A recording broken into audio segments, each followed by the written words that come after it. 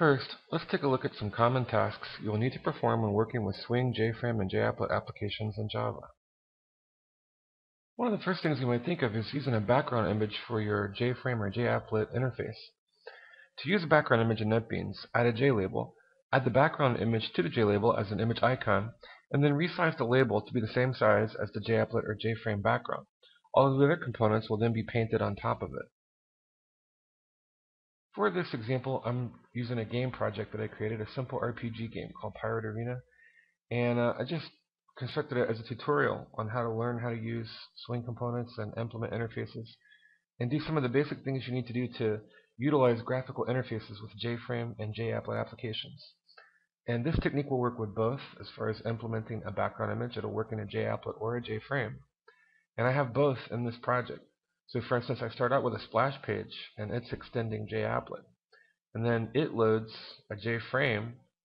And the reason I made the splash page a JApplet is I embed it inside of a web page. I'm running this whole game from a web page. Okay, and then it turns around and spawns all of these different JFrames that open up, and this is sort of the main game window right here, the main interface. Anyway, if you want to implement a background image, there's not a whole lot you have to do.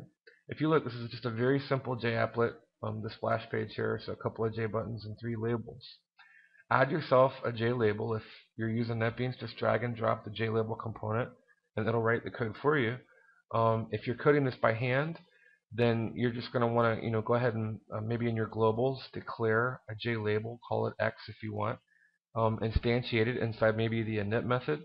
So JLabel X is equal to new JLabel, whatever properties you wish to assign to it.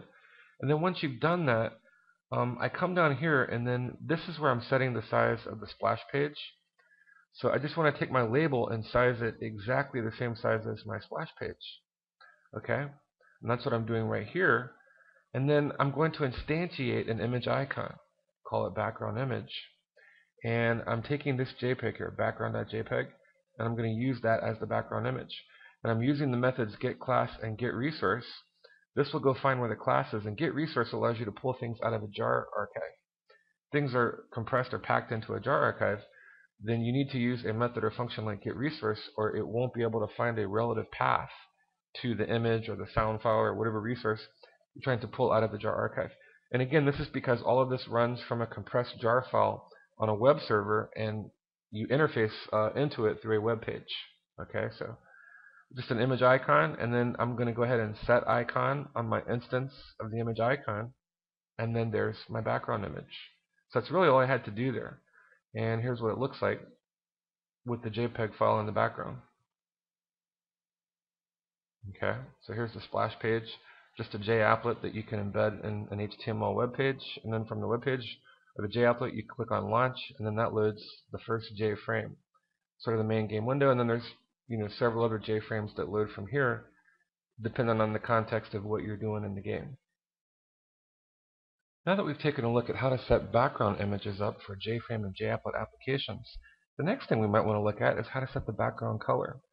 And in this case, you'd want to instantiate or create a color object, and then get the content pane, and then simply call the method setBackground. To show you what this looks like in several projects, after the splash page loads, this is the first JFrame that pops up, or that it spawns, and here I'm setting the background color right here. And it's an RGB value, so I'm instantiating a new color object, getting the content pane, and just passing the color object in using the function setBackground. Okay, and that's sort of a dark blue background there, but again, if you were to take a look at it, I'll launch it from the splash page, and sort of, there's the background and color right there you can see in the applet. And a couple of other examples here.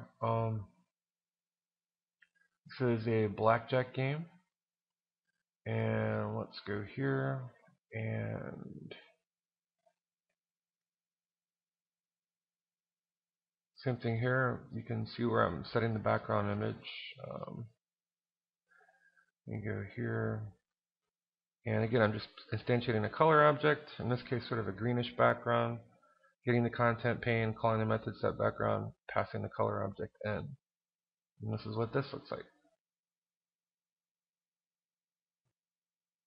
Okay, so sort of a green background. And let's see if I have a couple of more items here. Same thing here for mutant words.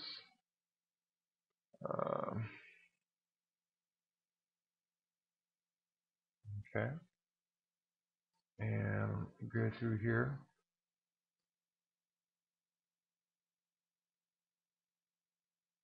All right. And here I'm also setting the foreground color and the background color. This is just another way of doing it. I'm using the this pointer, getting the content pane all in one step, and then setting the background with the color object and pass it as a parameter. Another way to do it, but here's what that would look like. Okay, so it gives me a black background, in this case color black, instead of an RGB value. Just different ways of doing the same thing.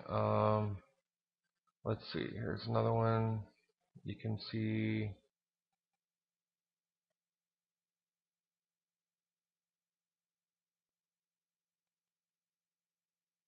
Alright, this is conspiracy. In this case I have a white background.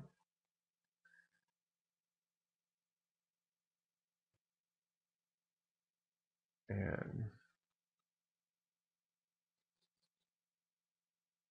let me go through here. And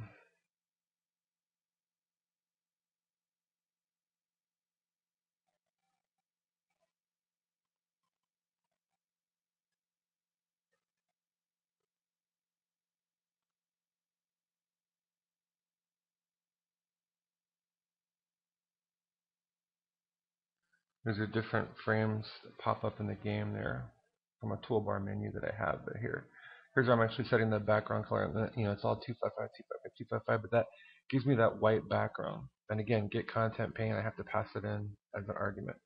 So by now you should be getting the idea of how it works. This is an example of how I would set, I could set color items in an arcade game.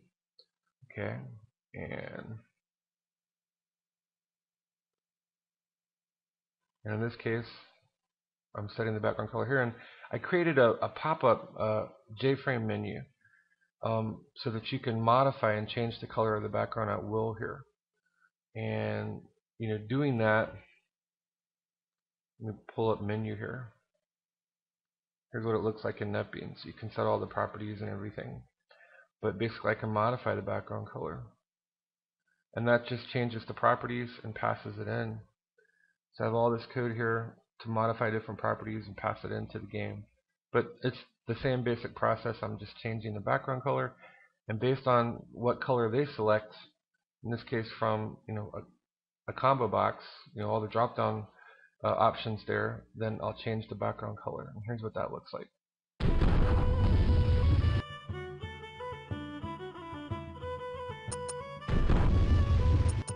Alright, so hit the menu. Here comes the menu. And I'm going to modify the background color. We'll make it the opposite. We'll make it white. And go ahead and click on commit. Okay, so I'm just modifying the background color of the applet.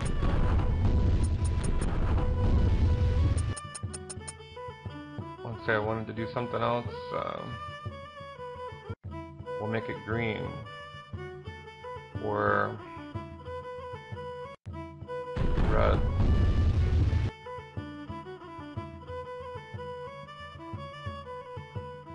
Or magenta.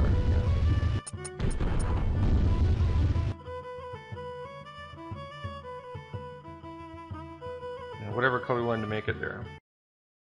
Now let's look at setting the initial size of a JApplet or JFrame window. To do this, we can use the this pointer and call the setSize method, passing in a dimension object as a parameter. Note, you can do this in HTML tags with the JApplet, but the setSize method also works with the JFrame, and this way you don't have to resize the JApplet in Applet Viewer every time you test it and debug the application in NetBeans. And here's the method setSize in action. And in this case, I'm just setting it to be, variables, and I'm allowing the player to adjust the resolution. They can set it to 640 by 480, 800 by 600, 1024 by 768 by modifying these variables here, and then calling the method setSize in the init function. And on the splash page here for Pirate Arena, same thing. I'm just using setSize, and I'm passing in a dimension object to set the size of the splash page. Remember, like that. And that just sets it to 650 by 560. Now let's take a look at spawning or opening a new JFrame from another JFrame or JApplet. To do this, inside of a function or method in that JApplet or JFrame, build an instance of the JFrame you wish to spawn or open using the new keyword. Then call the method setVisible and pass in the Boolean value true. For example, here I'm in the splash page or the JApplet for Pirate Arena, the Pirate Arena project.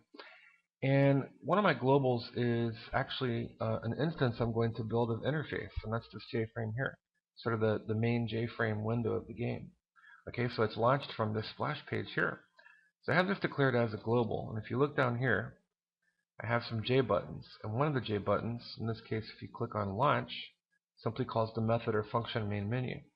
And main menu takes my global up there, and using the new keyword, it instantiates it or builds an instance of interface, which is this JFrame here. And then I call the setVisible method on it, passing in the Boolean value true. And that would cause it to display. And I have another Boolean here called launched, which I use for other things throughout the game. In this case, things like controlling and stopping theme music and closing down JFrames from other objects. To close a JFrame from another JFrame or a JApplet, simply call the dispose method. Again, in our splash page here, I'm calling the dispose method, and this is the event handler for when they click the quit button. So again, I just call dispose after stopping the theme music. So let's take a look at how that works. I'm going to go ahead and launch the splash page. I click launch, it launches the new JFrame. I'll move this over here, and then if I click quit, it closes it. And that's the dispose method.